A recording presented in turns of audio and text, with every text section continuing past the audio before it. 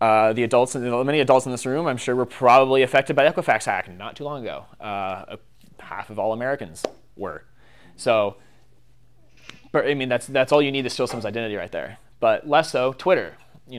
Still giving out names, phone numbers, email addresses, and they can, once this happens, a profile is able to be built. So I'm just going to kind of skip past that last one. But like if you just have name and phone number over here, and then phone number and email over here, you can start stitching things together. So there's a way to check where if an email address has been in a breach. You probably already know because you've gotten all the spam from it. But it's haveibeenpwned.com. It's an old internet meme. Changing your passwords. I mean, this is like kind of like basic stuff. But change your passwords if it's been breached. Two-factor authentication helps prevent all the horses from bolting from the barn. But you can still lose the information that accesses that account in that breach, whether or not you lost the contents of that account. So these are kind of the main types of personal identifying information. The name, date of birth, social security number, driver's license, phone number, home, email. And there are ways to mitigate almost all of these. There are less legal means of mitigating the other ones, but I don't teach that. So the easiest thing to do for your name and date of birth, just don't give it to them. There's no reason for them to actually have your real name or date of birth. If you're like buying shoes off of Nike.com, they just need to know your address. Right. You don't have to give them the other stuff. So the best way, an ounce of prevention is a pound of cure. So there's also phone number and email address services that you can use. There's most of those. Give us your phone number is a human verification process. So all they want to know is that can you enter a code that I send a message. So you can use text verified or smsforsats.com. You can pay with Bitcoin, get credits, get a single-use phone number. Whatever the service, like a Bitcoin ATM, is asking for a phone number, you say it's not my phone number, and then it's like, OK, you get the code, and you put it in, and you're like, you're good to go. Email, the same version of that would be Gorilla Mail, because that is like a single-use thing. So if you're trying to set up a new ProtonMail account to have for service, like a physical account, like a good one, then they require either a phone number or an email. So you can either use text verified, SMS for Sats, or Gorilla Mail. It sends an email to that email. You input that code, and the email gets deleted from that thing every hour. So it's a throwaway email thing. But what you can do is create a ProtonMail off of a Gorilla Mail, and then use a thing like Simple Login, which is aliases. So you can have your social media at my ProtonMail, shopping, whatever you want. And if something gets breached, you just turn it off. And it doesn't actually breach your underlying ProtonMail account. Right. Similar thing you can do voice over IP numbers. I have, which I didn't bring my cards. I came empty-handed today and realized when I was like 12 minutes away that I was like, but my phone number that was on my card is a voice over IP number. So I'm not handing out my actual phone number to people I'm just meeting. It still goes to an app on my phone. My sudo offers emails, phone numbers, and like browser in it, but it's your use cases.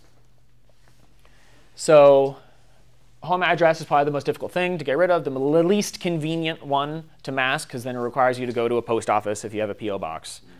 And also, I should say that none of this is meant to protect you from the laser focus of the federal government. Like, unless you're in the NSA, it's going to burn through whatever you got. Username and password, you got to get a password manager or a book.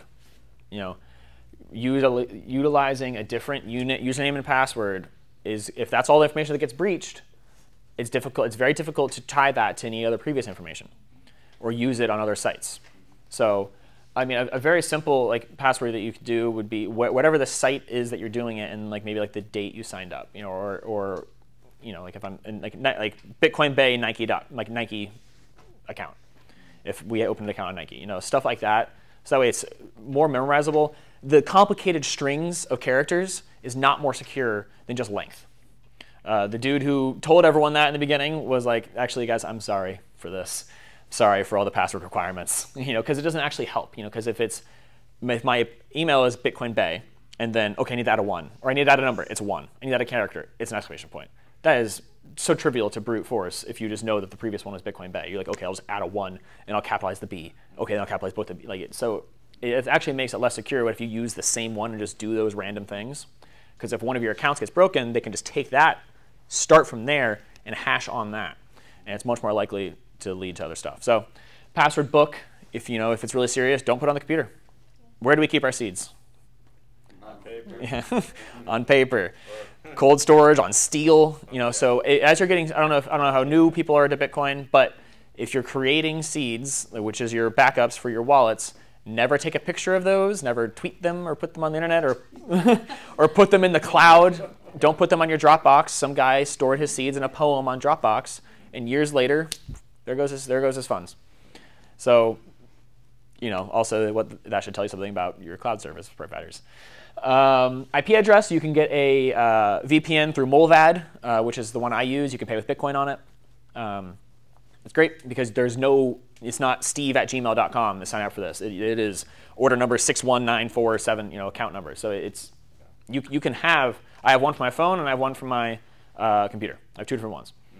And it's $6 a month flat. Doesn't matter how long you want it for or how short you want it for. That's it. It's pretty good.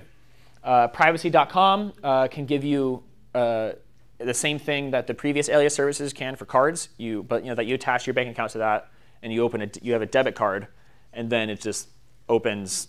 If for my Netflix card, I will authorize $20 a month to come out of this card, and only for Netflix. So even if someone hacks your Netflix account, they can't upgrade your plan or whatever. Or Amazon, they can't start buying stuff if you set or this is a $500 limit one-use card. But once you spent that money, then it burns. So it's a nice service, but privacy.com, yeah, they got it. It's a pretty good URL. This is a little more complicated, so I probably won't go into this, but you can de-Google your phone. I have one, yeah, and it's not very convenient, is it? Gardens of Android well, Android's open source, but the ecosystems around Apple and Google, they make it it's very sticky. They've killed us with convenience. I mean, it's how everyone has a Google or Apple device in their pockets right now.